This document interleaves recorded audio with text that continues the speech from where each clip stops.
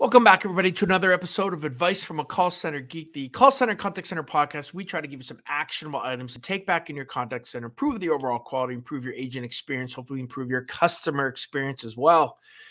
My name is Tom Laird. I am the CEO here at Expedia Interaction Marketing. Expedia is a 600-seat hybrid contact center outsourcer located here in the States, in Erie, Pennsylvania. How's everybody doing? It's good to talk to everybody. Starting to become like fall-like here in northwestern Pennsylvania. It's my favorite time of year. Football's back. I'm fired up. It's a Friday. I don't know, maybe once a year, I do this podcast and kind of just update it. I think it's really informative and it's fun for me because we experiment a lot with this. So it's kind of cool stuff. I think hopefully I can bring to you and talking about speech analytics. And I know it's a hot topic in the industry. There's a lot of, I guess, work being done on real-time translation and agent assist and all those things. But I want to, not really use it or really talk about it in the scheme of what companies are using with analytics, but what we as an organization or a contact center, can use from the kind of the raw data that speech analytics can offer you from customer journey and the word clouds and kind of that core product of analytics, right? A lot of us just kind of look at a dashboard, we see some keywords and say, wow, that's really cool, and maybe get some insights. But I want to give you kind of 10 unique use cases on how we have used analytics in the past, how we're using it right now. We try to maximize for our clients the use cases that we can do for analytics.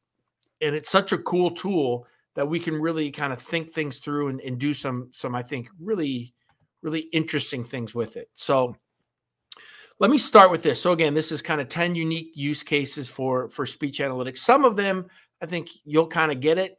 Other ones could be a little bit kind of different in something, hopefully that can spark your mind. So again, I do have comments on this is live on LinkedIn as well. So if anybody, hi Sonia, how you guys doing? David, what's up, buddy?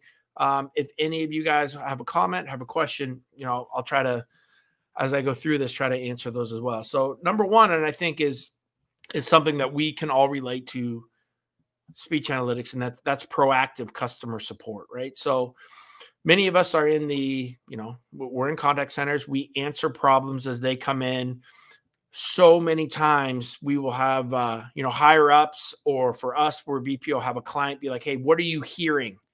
Right. And then we'll try to talk to agents and maybe they'll tally some things, or we'll look at dispositions and say, hey, this is kind of what we're kind of hearing. It's pretty subjective, right? And it doesn't allow for a lot of proactive customer support. But when we're using analytics, one of the big things that we're using is to be able to tell clients before things start to happen, when we start to hear rumblings, right? Because all of those keywords, all that big data is being analyzed, right? So we can start to listen and hear, right, that customers are starting to say a product is too expensive. Shipping is being delayed. Hey, there's an issue on the website, right? Where maybe one or two reps might not be able to put that piece together, but when every single call is being looked at and every single call is being translated, and we're doing a lot of data analysis on that, or the system is doing it, you can start to see that right in front of your eyes. So you can send that email out to customers before things happen, right? Maybe they're not going to have an issue, but they're in a client segment that could have an issue in a week. To try to start to fix some of these things before you have the fire that you have to put out. So it's one of the main reasons I love analytics. That's from doing the proactive kind of customer support, I think is really cool. Number two is something that you guys have heard me talk a lot about. I get probably more questions on this than any other thing, and that is rewarding and incenting your agents off of sentiment, right? We reward agents off of great CSAT. A lot of you guys reward people off of great NPS, right? I think sentiment scoring is even more important than those. We won't get into that. I have 42,000 podcasts and talks that I've done on that, and on why I think sentiment score is more important, or is a better metric than NPS and CSAT. But to be able to pull a report and almost rank your associates not just on their QA scores, but rank them on their tone, on their word usage, right? How customers are really relating to them. And it's not just on, 5% of their calls or 2% of their calls. It's on every call that they took, right? So you get the real picture, right, of where agents are, what their tone is, are they treating customers appropriately, right? So this is kind of the big piece of our attitude and effort. So this is really that core attitude piece. Now we're able to really incentivize and pay our reps and show them and even show our clients now that we are talking to your customers the proper way. And if we have somebody that's kind of out of the norm, then they're going to get some extra QA, extra monitoring, extra coaching, but an awesome way to incentivize your associates off of a real KPI that they can't really argue, right? The third kind of unique use case, and maybe this isn't as unique, right, is generating marketing data, right? When we talk about, again, I know I love the use case of saying that the too expensive. That was such a huge use case for us when, we did have a retail client. They did launch a new project or new product. And, they were very concerned about price point. And we did have a huge amount of customers that called back on that product and said, hey, we like it, but I can't buy it.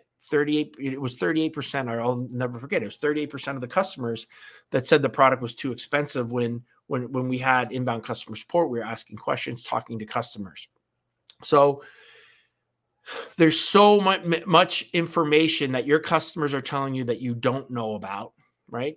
It is more fun, and analytics is such a better tool when you find out the things you don't know about, right? We can always track the things that we want to track, right? Certain keywords, certain issues that we think we know could be a problem. But when you find out the things that you had no idea about, and the analytics can kind of dig and kind of open that onion, that's when you can really improve your customer experience, your customer support. A huge piece of what analytics really can do, right? And I think that the fourth one is really finding out the whys, right? So we always look at agent sentiment, but then we also, almost more importantly, especially for our clients and our BPO clients, is looking at customer sentiment, right? So, we can talk about, again, CSAT and NPS, but the cool thing about looking at, where a customer segment is at. So let's just say, again, for an example, we see 50% of the customers that call, let's say us, when we're doing this, their tone is negative, right? So they're ticked off before they even talk to the agent. And the great thing about analytics is a lot of times, we don't know why that is, but with analytics, we can find out the whys, right? So finding out the whys is a huge piece of this, right? So looking at and talking to a customer, all right, hey, customer XYZ, company XYZ, 50% of your customers are calling in are negative, right? We want to move that thing to, I guess we can move it back down this way. We want to move that down to 40% of the customer base. So if we can move it down to 40%, that's a huge jump. How do we do that? We are then looking at those keywords, right? And we can turn that and kind of view them by a negative sentiment, right? So what are the negative keywords that customers are using? And a lot of times, what we'll see has nothing to do with the agent.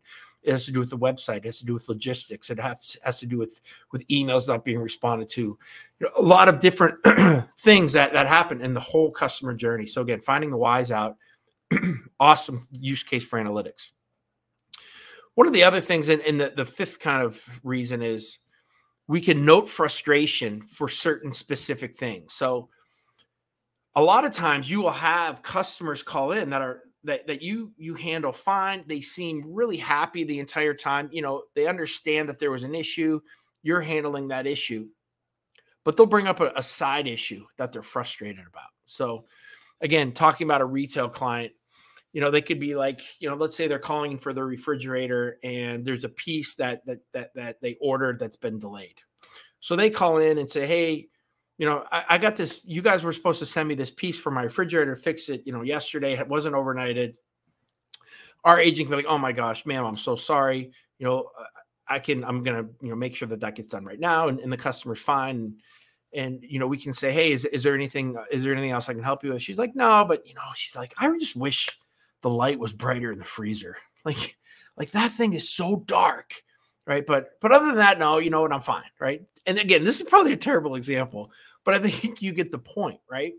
So that call was viewed as a positive sentiment, right? We helped the customer. The customer wasn't really ticked, right? They like our brand, but there was a piece of frustration in there that, maybe they didn't really deal with, right? Or we would have never caught or really talked about. But we can now, with analytics, we can note frustration, right? So we can start to look at, is there little frustrating things? And a lot of those times are the things that are boiling underneath the surface that become the next negative sentiment type thing. So again, noting frustration, I think is a really cool and relatively newer use case and also option for a lot of analytics platforms.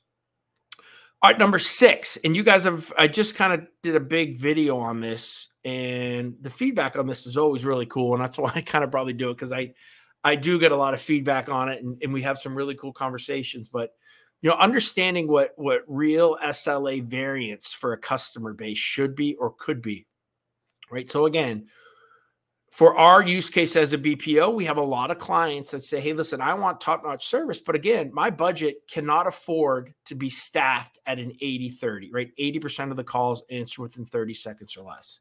What can we do, Tom? Well, what we can do is start taking calls, and we can benchmark and look at analytics.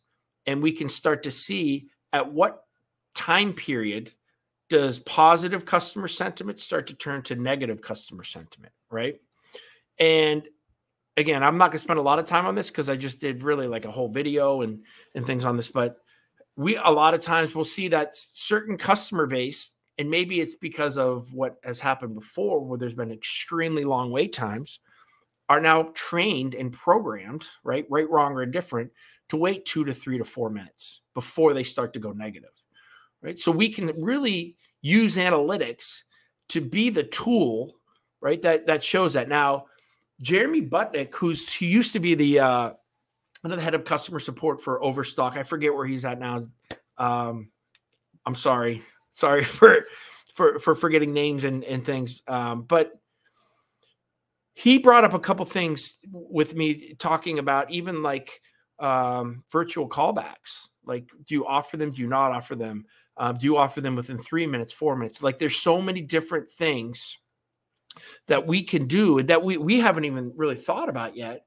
But I guess the bottom line is you can measure and kind of look at different nuances of customer experience, right? And all that technology, right? How long can we wait? How long should we do messages for? Try to really pinpoint and kind of use analytics to see what is the extent that you can maybe make efficiency possible in your contact center without ticking off your customers, right? So people talk about the ROI on analytics. That's a huge piece of what I think is huge ROI on analytics. The 7th kind of piece that people really don't think about is tracking silence, right, per agent. So if we know overall that we're seeing a lot of silence on the phone, we know that we probably have a training issue, or there's some questions that are coming in that we have not prepared our associates for. So tracking silence, I think, is a huge issue, number one, for the overall macro, but we can pinpoint it down to an agent as well, right? So we can also see that maybe an agent has having issues answering questions, certain soft skills, right, to talk through as they're searching for things might be lacking, right? It's a huge indicator of some weakness in training or some weakness of an agent's skill level that we've not done a really good job of giving them. So I think that's a really cool use case and things that we don't really think about as well. So, right?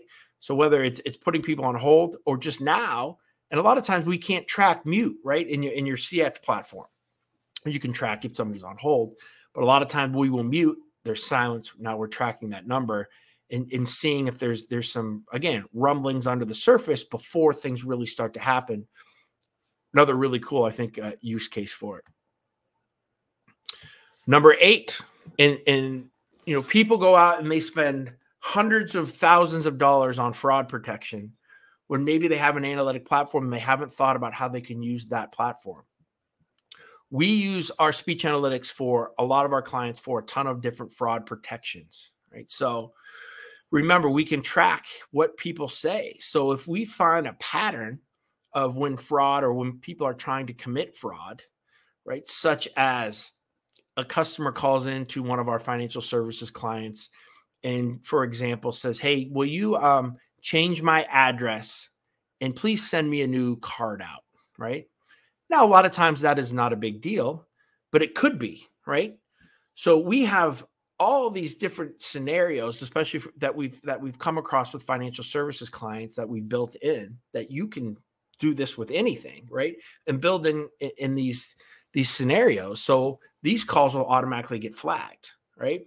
So we just kind of put in there, right? Send a new card, change address, a ton of different variables for those. And then boom, that goes to our QA. We're going to make sure that we listen to that. We're going to watch that account, make sure everything is good, or we're not even going to do it.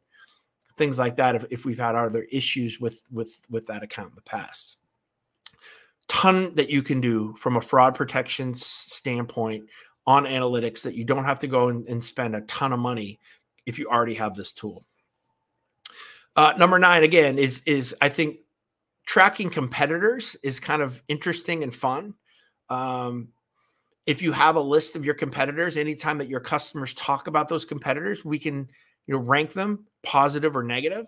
I think that that's a really unique use case and cool use case, again, from the marketing standpoint that goes beyond just the products that you're doing, but looking at the macro marketing environment or sales environment that you may be, looking at, and understanding how does your customer base view you compared to your competitors, right? And maybe that's good, maybe that's bad, but again, even if it's bad, it gives you something to think about, something to work on. And then we can look at other keywords about why do they think the competitors are doing a better job, right? Just an unbelievable, awesome tool. All right. And then the next one is, and people don't really, I guess, get this totally, is you can use this on a ton of different channels, right? So voice is the one we always think about, but email and chat are also things that can be really good because it's not subjective into what we're saying. It's actually written word, which makes the translation, pretty darn easy, or the transcription pretty darn easy. And I know I get a lot of this. Well, our emails have this heading and it ruins. You can take all that stuff out, right? So like subject and all that kind of stuff, you can tell the platform, don't look at that. Just kind of look at the body, the meat of this. And I think you can get some really good insights to that as well. So again, this list continues to grow for us. We are trying to think, and we do some talking to our agents and customers all the time about, what are some things that you'd want to see with this, or what are some of the things that you have questions about? How can we make this thing better? How can we dig deeper? So I think it's a really awesome tool. And like anything, we have all these tools. If you really utilize it and you really put the time in to make analytics a priority, it will become one of the most useful, drive the most efficiency, drive the most insights of anything in your contact center. So again, I'm a huge fan. I love that the ROI that we've been able to generate for our customers, based on some of the analytic things that we've done in the past. And it just keeps getting better and better. All right, guys, that's what I got for you today. I hope that is helpful. I hope that maybe generates some of your brain a little bit to maybe think through, right? We're heading into fourth quarter. A lot of people are starting to make and think about what purchases do I need for first quarter. If you are looking for some of the things we talked about here, I think, analytics should be something definitely on your list. Thanks, guys. Love all you. Thank you so much. Love to see a couple more reviews on iTunes. If any of you can throw that out to me, I would really appreciate it. And I will talk to all you guys next week.